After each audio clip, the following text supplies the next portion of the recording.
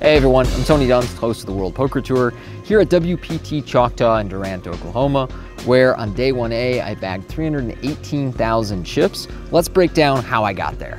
So I registered right at the start of the event, and the first couple of levels were active right away. There was a lot of multi-way pots, and I had a three-handed pot where I hit trips against somebody on an ace-high board. It came ace 3-3 with a flush draw.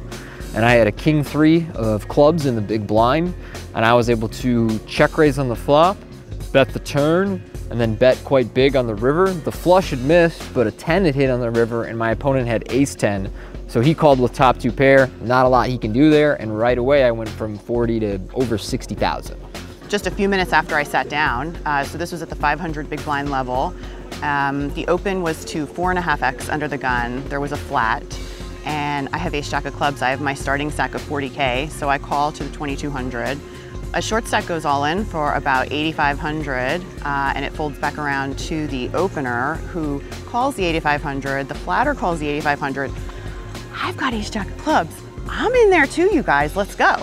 So we've got a pretty big pot. We've got like 45K in the pot now. I've literally just sat down like a few minutes ago. I end up chopping the pot with the short stack all in, so it was kind of a bizarre situation. The players that I was in the hand with, I had never seen them before, so I wanted to be a little bit cautious. I have a very strong hand in position, but I also wanted to just be a little bit cautious with my starting stack, having just sat down. Frank the Tank Stapuchin announced to everybody that he was buying drinks all day for everybody in the tournament. So it was immediately kind of a drinking table and a very social table too. We were having a good time, hanging out, chatting. People weren't really in their phones. We were just kind of catching up on what everybody had done over the last year, how much poker they had played, things like that. It's my first WPT here at Choctaw, but I've actually been here before. Texas is where I learned how to play poker. It's where I started playing poker in 2005 and 2006 when I switched from the chess world into the poker world. I started playing poker in Texas before this casino actually was built. And so it's pretty cool. It's kind of a big homecoming for me to come back. I see a lot of people I haven't seen in maybe over 10 years, that they're still playing poker here in Texas. They enjoy their cards out here, let me tell you. This is a town, and when I say town, I mean state.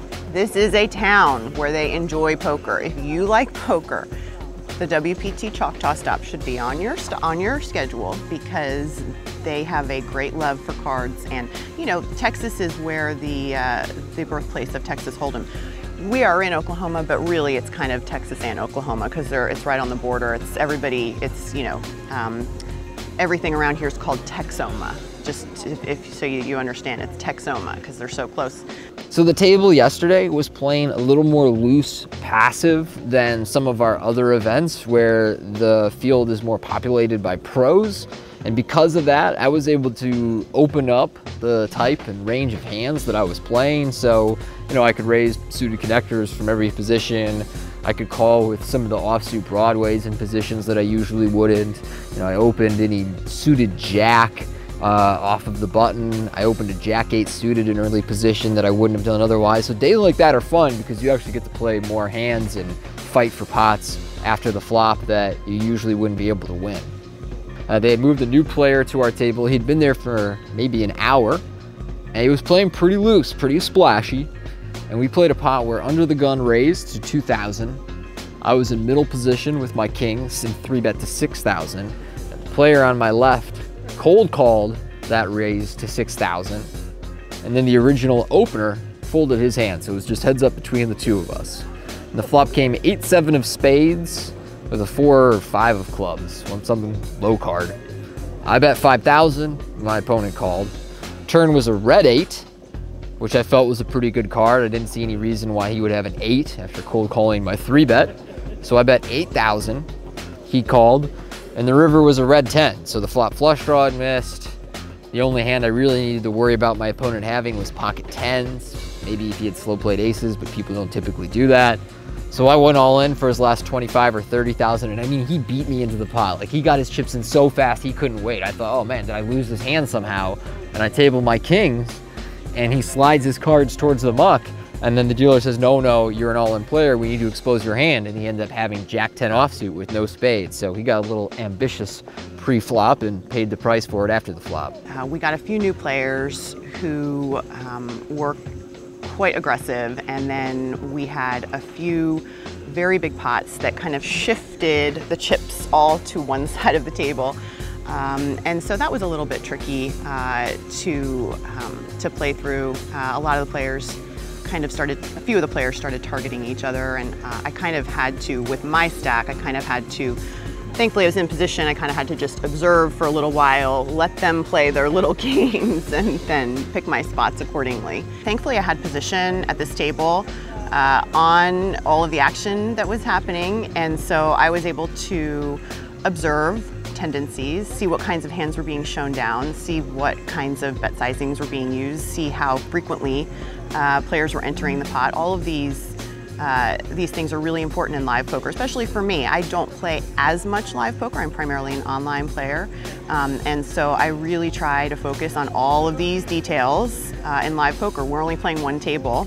This is the table that we need to be focusing on. And so I try to pay attention as much as possible. It is exhausting though. It is quite tiring to do so. A big part of my plan going into day two will depend on my table draw, how many professionals I have on the table, whether they have enough chips to withstand some pressure, but I'm in a really good position now with about 20–25% of the field remaining to apply a ton of pressure on my opponents as we approach the money bubble, especially if they're not professional and they are more likely to have satellited into this event or are playing one of their larger events of the year. It's actually a great opportunity to make their lives difficult approaching the money and accumulate a lot of chips. This property is actually quite large and expansive. They've done a nice job, and I remember when it was just one building. I'm very impressed with what they've done here. There's a lot to do. The grounds are quite nice. You can take a walk outside. You can go all around the casino. They've got a huge food area. And then if you wanted to get in the car and drive, things aren't that too far away, just maybe 20 minutes down the road. There's some great restaurants and some small towns, and we are in a very Texas, Oklahoma place you want to embrace and go, get out there and look at some longhorn. They're all over the place. I would say if somebody bagged a WPT for their first time on day two, my recommendation going forward is not to play scared approaching the bubble. You do want to be conservative, especially as you get really close to the bubble with the type of hands you commit all your chips to an all-in with, especially if you're going to be the one calling that all-in. But conversely, I sometimes see people make a day two, they're a little bit nervous, they really don't want to bust out with the wrong hand and have to go home and tell their friends, yeah, I had chips, but then I blew it and I didn't make the money. So sometimes people play a little over-conservative, and you do have to accept that, hey, even on the bubble, you still have to play poker, you still have to take risks, and sometimes it's not going to turn out your way, but you definitely don't want to bleed out to a point where you have no chance to go deep in the tournament. I plan on enjoying myself in day two. I have a nice stack. It's always really nice to not go into a day two so short stacked. You don't feel like you're just going to be sitting down and then getting right back up. So that feeling alone kind of, just kind of propels you into a good mindset going into day two to hopefully build.